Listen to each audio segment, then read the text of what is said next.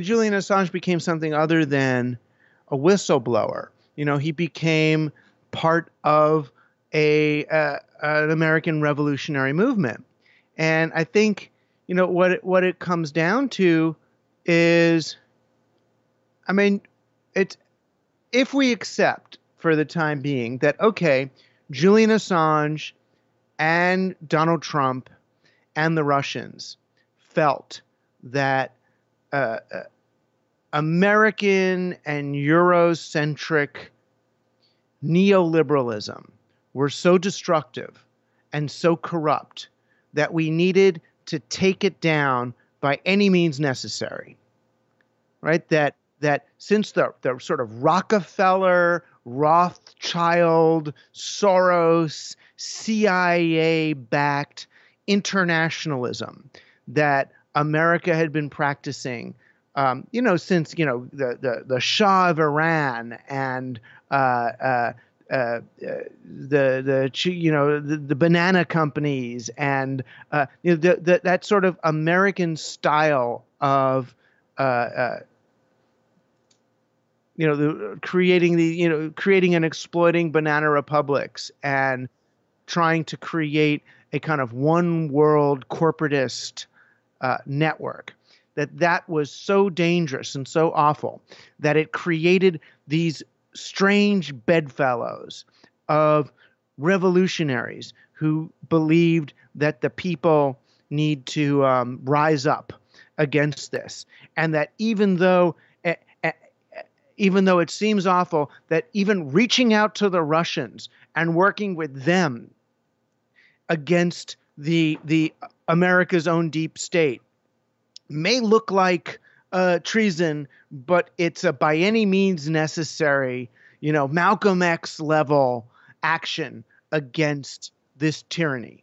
That's pretty heavy. So if not that we have to believe that that's true, but if we believe that they believe that, which it seems that they did, because now they're at the place where saying, well, I didn't collude, but even if I did collude, it's okay.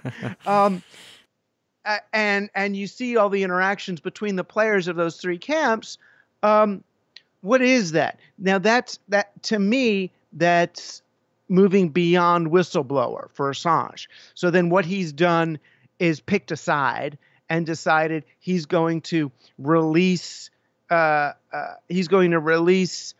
the information he has in ways that are calculated to do the greatest damage to the people and institutions that he perceives to be his enemies. And I understand. I mean, he hates Obama and Clinton because, they're the ones that were tracking him down and, preventing him from coming to America or living in England or doing any of the things that he wanted to do. So he came to see, and perhaps correctly, he came to see the, America as more committed to protecting its deep state secrets than promoting the values of freedom of expression on which it was supposedly founded. Mm. Right. I don't know about, I mean, these people, guys like Julian Assange are playing in much, deeper, scarier waters than I've ever gone. I'm not that daring, but I'm also kind of not that angry. And I don't think he just did the original WikiLeaks mission is different than what WikiLeaks did in that last election cycle.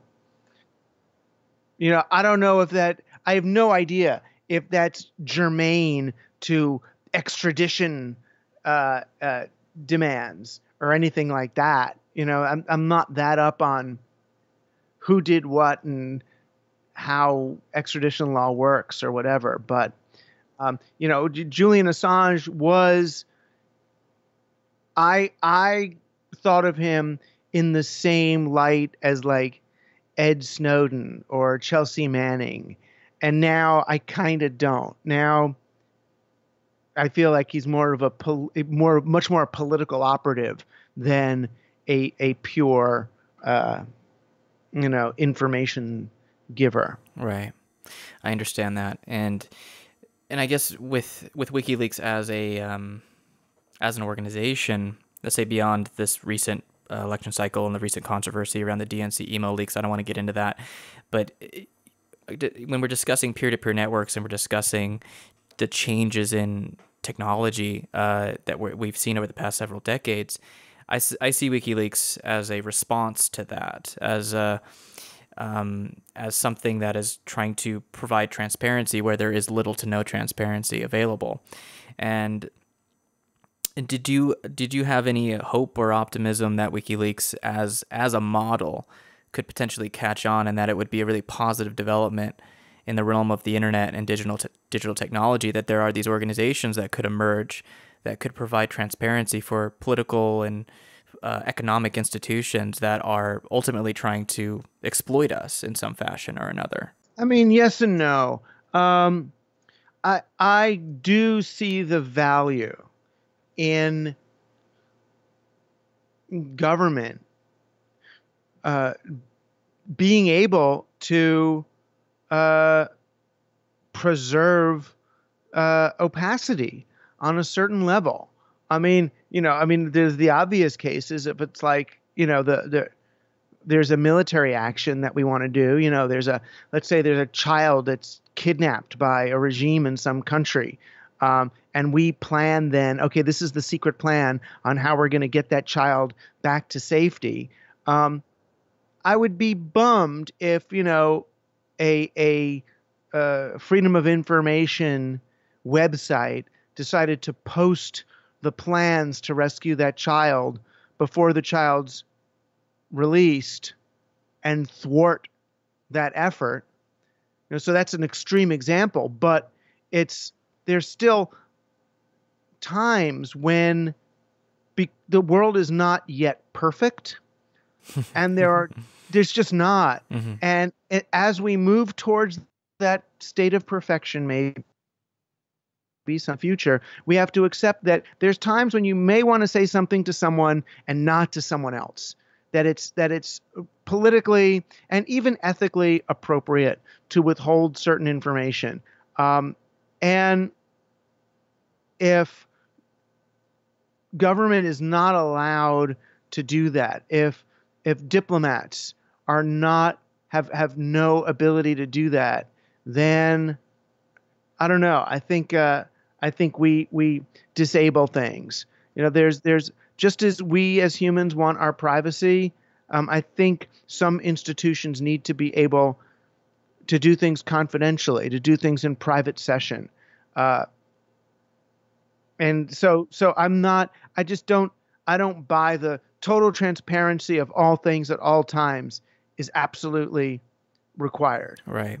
Well, I think what's difficult is that I understand the scenarios that you're bringing up, but I think oftentimes what is revealed is things that have happened in the past. I mean, I don't, maybe in the future we'll see this happen where you'll see in real time freedom of information websites, like you mentioned, that could emerge, and they're like revealing something that's happening at the moment. Okay, there's a rescue operation. Let's reveal for some reason, what's going to happen and how they're going to go about this operation. That's definitely possible, but I think more than anything, a lot of times these things involve, like with the DNC email leaks, whether or not how that came about, who provided that information to WikiLeaks or not, they're not really disputing what was actually in the emails, right? They're not disputing the fact that the election was rigged in favor of Hillary Clinton, that there was all of this media campaign to enhance Donald Trump's profile in the media so that more people paid attention to him, and that made it easier supposedly for Clinton to win the election. All these things are revealed in these emails, which indicate that, these institutions do need more transparency because they're not democratic at all. It's a facade to assume otherwise. And that's the value that I see. And that's really when we're talking about the future of technology, the future of the internet. I do see maybe WikiLeaks is definitely an imperfect organization led by an imperfect human being. And as you laid out with the previous question, I totally agree with you on those points. I just really was asking as sort of an overall trend. I guess it's very important to me to see that if we're actually going to bring about this more positive future with the technologies we have that you have gone in great depth in your work discussing, that, you know, transparency and WikiLeaks and these types of political organizations or transparency organizations are really going to be a big part of that in some form or another. That's my general opinion. Yeah, I mean, we're going to see. Whether or not the Democratic Party was transparent, we knew even from the outside that these super delegate people, you know, were running the whole shebang. You know, from the beginning, it was like, oh, wait a minute, there's this Bernie guy. Oh, but the super delegate people won't like Bernie.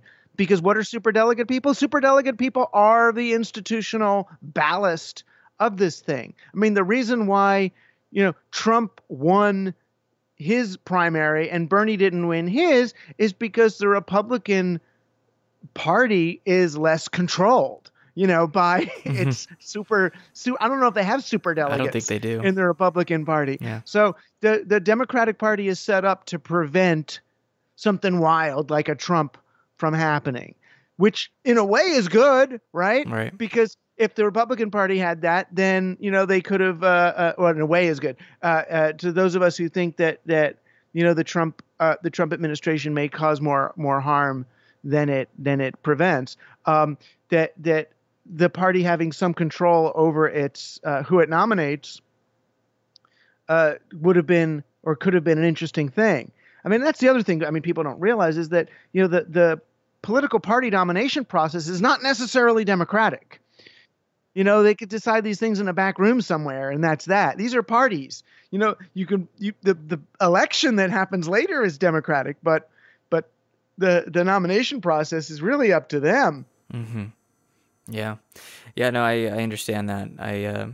Yeah, and I appreciate your insight into that. I just wanted to sort of pose that question to you. I don't know how many people ask you about that particular subject, so I just wanted to pose that. Not so question. much. It's just, you know, those internet conversations or those email threads, you know, between Donna Brazile and, you know, John Podesta or whatever. That's our equivalent of the back room with those guys smoking cigars, you know, in that at least that I imagine, you know, are we going to put up Teddy Roosevelt this time? Or are we going to, you know, Benjamin Harrison, you know, I don't think those were ever not fraught with what we could only call corruption or bias. And in some ways, yeah. I mean, what you're saying is the transparency offered by the internet is slowly eroding the backroom politics that you know, that may be eroding you know, what's left of democracy. The other question though then is and I wrote about this in a piece somewhere. I should do a big thing on this, but is, you know, whether or not democracy works. You know, I met a former Secretary of State and got in this long conversation about democracy, and he finally asked me, he said, well, when are you going to accept that democracy was a failed experiment? You know, that we just are too dumb and too, you know, media influenced to be trusted with something as important as the election of political leaders. Right.